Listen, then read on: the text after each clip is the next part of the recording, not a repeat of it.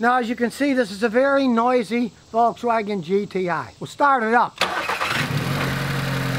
You can easily hear the noise it's making.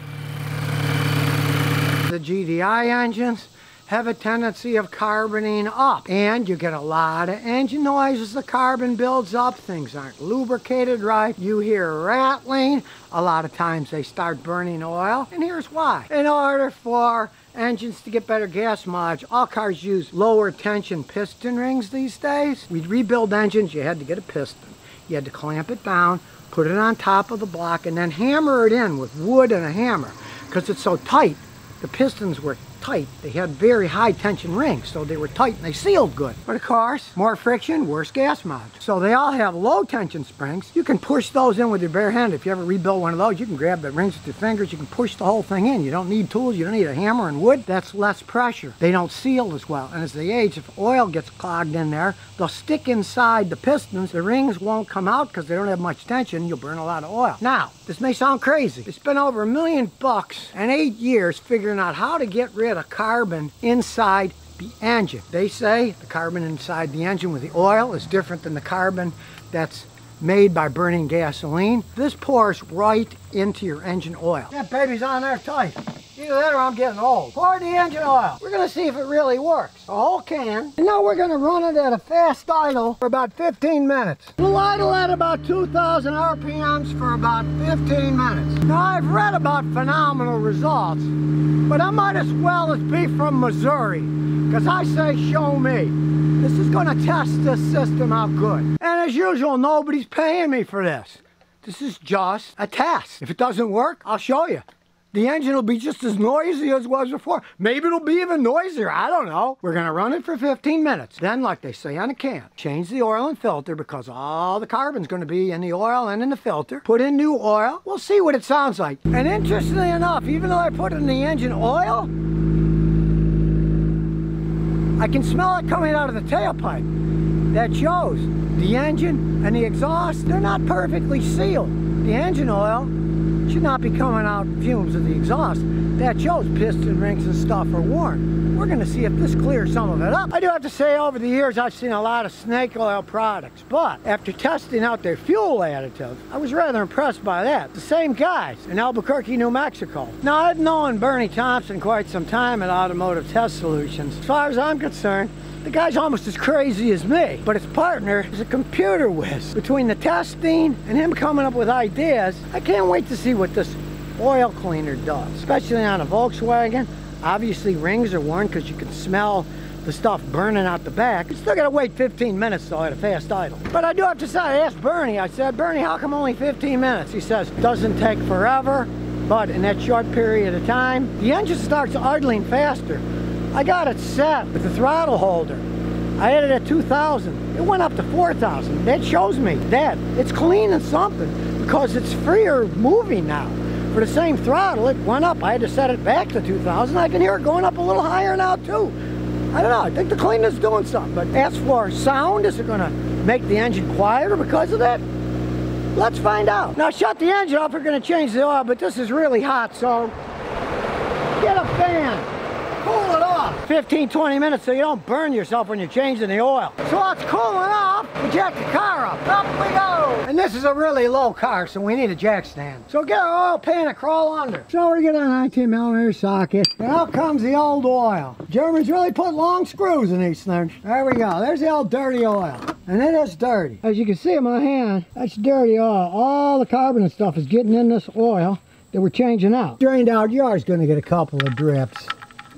We got a new gasket on here. We'll put that back on. And of course, we have to change the oil filter. It's one of these stupid crap box plastic ones with the paper filter inside. You need a big socket for this. Okay, now we can do it by hand. I really hate these ones that have paper inside. They're such a pain in the butt. But that's the Germans for you. Plastic junk. There we go. Here's the new filter and gasket. So we put the new filter and gasket in. Tighten it up. First you tighten it by hand. Then you get the wrench. Because you want it snug so it doesn't come loose and leak. There we go. A little tight. That's it. Look at that filthy black oil. Seems to got a lot of carbon out. Now we'll fill it up with oil. In this case, it holds 4.9 quarts of 5W30. So in it goes. Nice clean oil. Then we'll put the top back on. Move the jack stand and let it down. Jack out of the way. Now comes the moment of truth. We're going to start it up. On your mark. Get set. Go!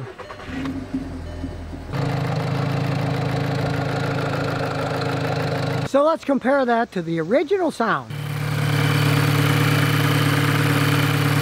Now yes, this is a Volkswagen GTI with well over 100,000 miles on it. It's gonna make noise. It's been abused in the past. Guys drive them hard, and they're Volkswagens. They get loud as they age. I'd never buy one personally.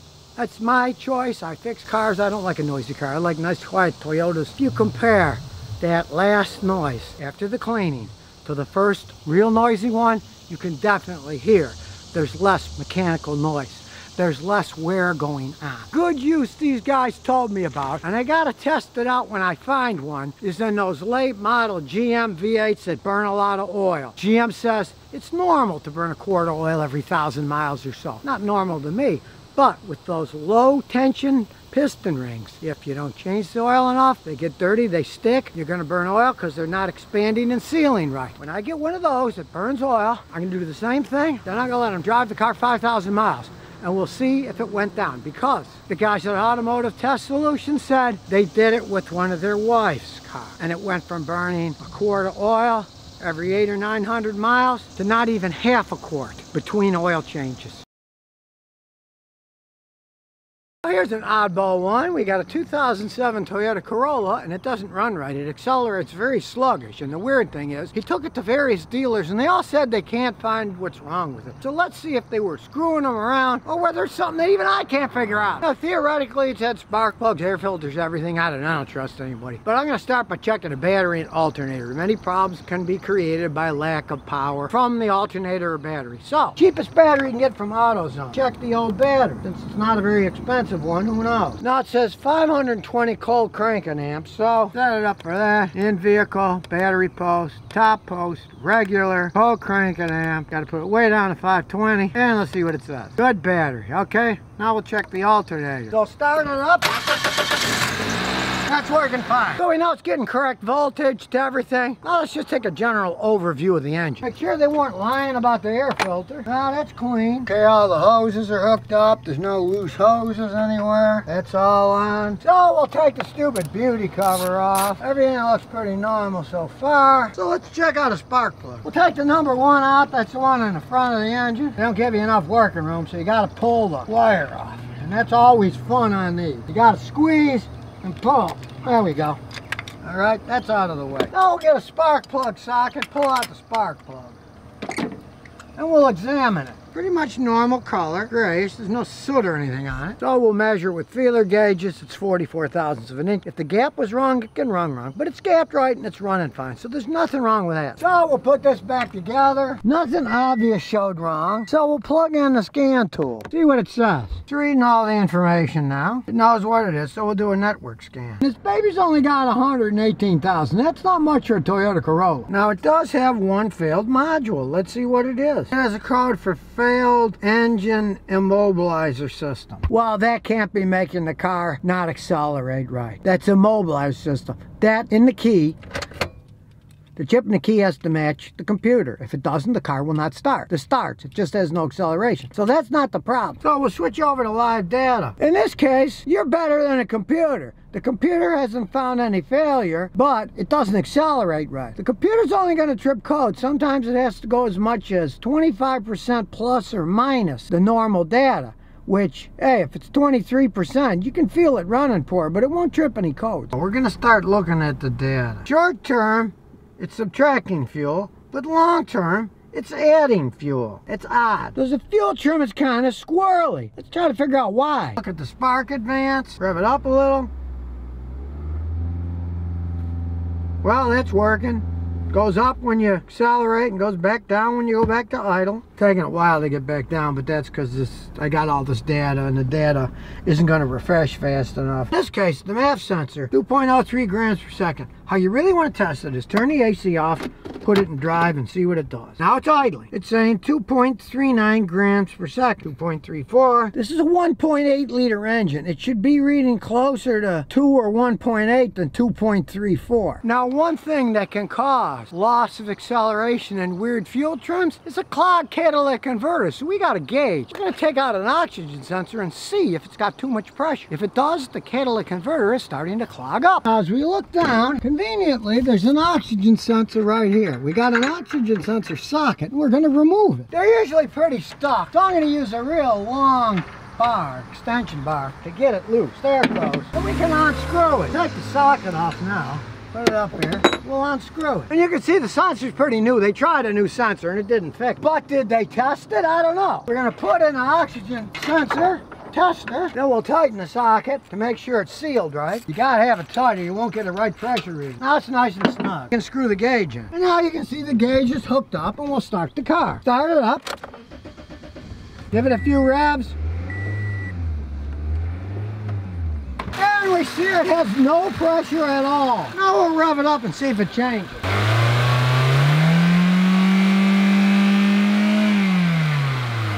As you can see, the gauge moved a little, but it means nothing. If you have 2.5, 3, 4, 5 pounds pressure, the cat's clogged up. But this stays pretty much at almost no pressure at all, meaning the exhaust system is free and it's not restricted. So it's not there. We'll remove the gauge and the socket adapter. Then I'll use my magnet to pull it out. I use a magnet so I don't burn my finger. So I'll blow into this one.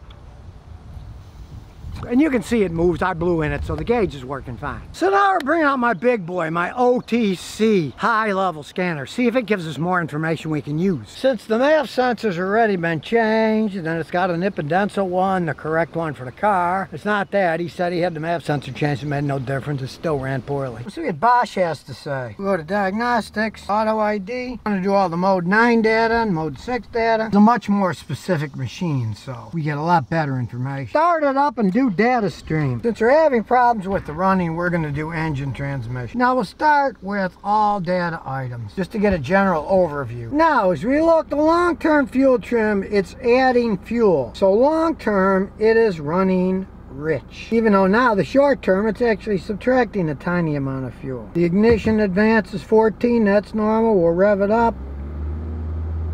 Goes back up, and then we let go, goes back down. You notice on the previous scan tool it took a while for the ignition timing to go back down because it's a cheaper tool. This Bosch one is much better. It refreshes quicker, hence when we took our foot off the gas it went back to normal timing like it's supposed to fast. Not the car that's doing it, that was a scan tool differential. Looking at the rest of the stuff. Got to refresh the screen now. And we can see at idle it's 1.96, 2 grams per second. That's normal at idle. Now when we bring it up to about 2,500 RPM in neutral, it should read about 7 grams per second. We'll get it up to 2,500. There it is. So it's reading right there. I got it down a little. It's hard to keep it up, but that's working. It's going up and down like it should. Now that is a new Toyota Independenza mass airflow sensor, but you can't trust anything. I tested it. That's worked. So let's check the air fuel sensor. The monitor sensor 2, bank 1 sensor 2, bank 1 sensor 1. All right, we're going to check that stuff. As you can see, the one that we checked before, the air fuel sensor bank 1 sensor 1,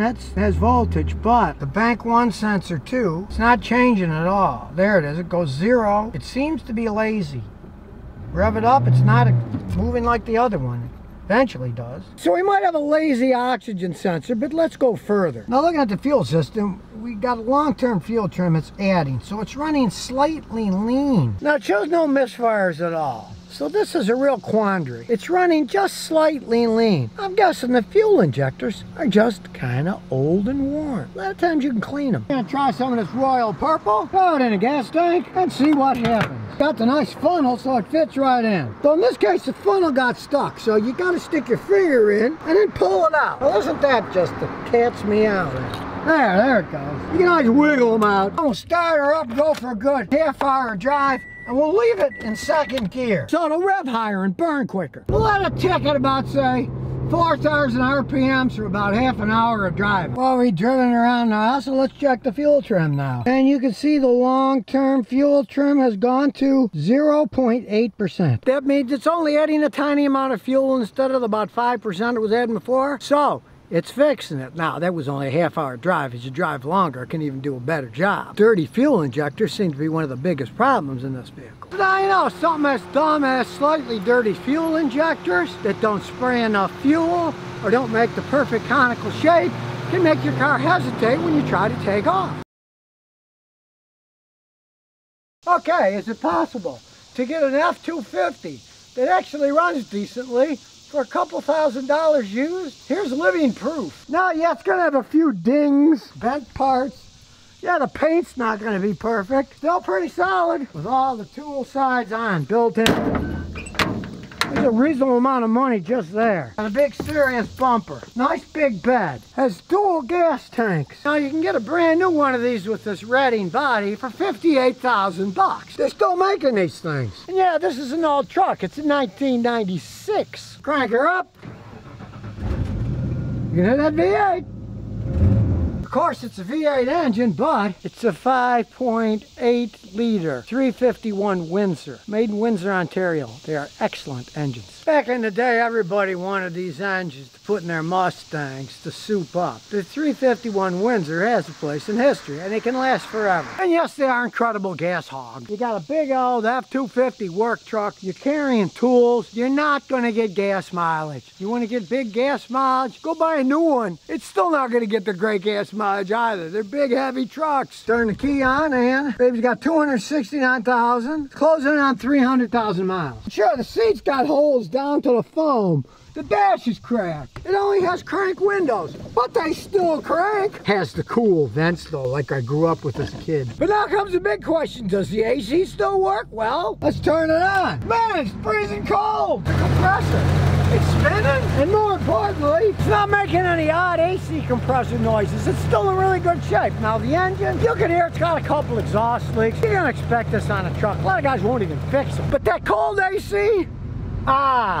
I am impressed. After all, this is a 1997 F-250. When they say heavy duty, they mean it. Hey, it took this giant bash and it's still rolling down the road. It just looks like it's making kind of a grimace. And as we go underneath, so high you don't need a jack on this baby, you got surface rust on the frame. Frame is still rock solid. And sure, the exhaust system after the catalytic converter is now completely gone. You can hook the muffler that fell off back on if you want. Here's gas tank number 1. And as we go to the back, here's gas tank number 2. And again, you see superficial rust, but the metal's still solid as can be. They used to build them like rock. To me, it looks like it's still the original differential, and it works perfectly fine. There's no noise from the pinion gears inside. The bearings are fine, no humming. These things were solid built back in 1997. These beefy leaf springs that are still in good shape, although they have superficial rust, this thing's still set up to carry a lot of weight. It still has the original double-walled exhaust coming off the engine. Look how they built them. This thing hasn't rusted. It's still solid after all those years. Gigantic disc brakes in the front. This is just rear wheel drive. The front wheels just roll down the road. It's not 4x4. Now, I did notice when driving it, it shifts a little bit odd. Now, with this mileage, truthfully, that's generally the lifespan of the transmissions in these things. It goes, but getting a little bit funky. So I'm going to try a trick I've tried for years. Now I can tell the fluid's just been changed because it's got a new gasket in the bottom and the fluid's clean. But I'm going to try an old trick. My little vacuum pump's handy. I just stick it in and suck a quart out. Down in the transmission check tube at the bottom. Now I'll pull a little bottom out. We'll suck a quart of fluid out. Here it comes. You can see the fluid's flowing in now. We'll pump out about a quart. Okay, we pumped out as much as we needed to. Now, we're going to put in a Lucas stop slip. This stuff is often amazing for American vehicles. We just take our pump hose out. You knew it was going to squirt me in the face, right?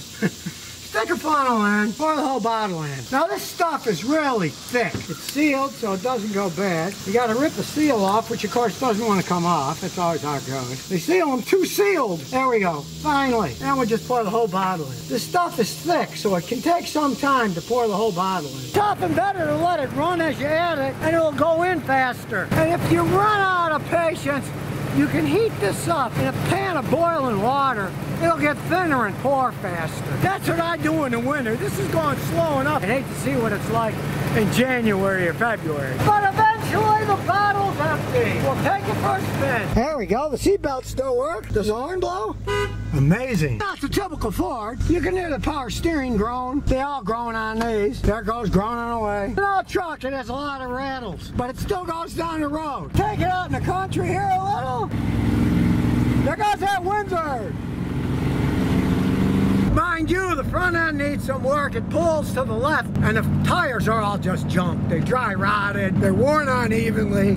I'd start with new tires and an alignment and see where that goes. But the engine and tranny are still good. It may be out, but it still rumbles down the road. And I do have to say, I'm absolutely amazed how much smoother it shifts once I put that Lucas stop slip in. A lot of times you gotta wait till 250 to 300 miles of driving, but this one, sheesh, I put it in, it's not slipping anymore. Yeah, it makes a lot of rattling noise because the front tires are worn out, but it's running a nice temperature, not getting hot, and yeah, the check engine light's on. Half of that's because part of the exhaust system isn't even there anymore, but it still runs good. Now sure, the turn signals don't work anymore, and the muffler fell off, but it's a clean break, and you can see somebody already welded one piece on. You can always weld another one on. But heck, the AC still works. It's still a pretty darn good old work truck that you could put a little time and energy in and have a really reliable truck. So if you never want to miss another one of my new car repair videos, remember to ring that bell.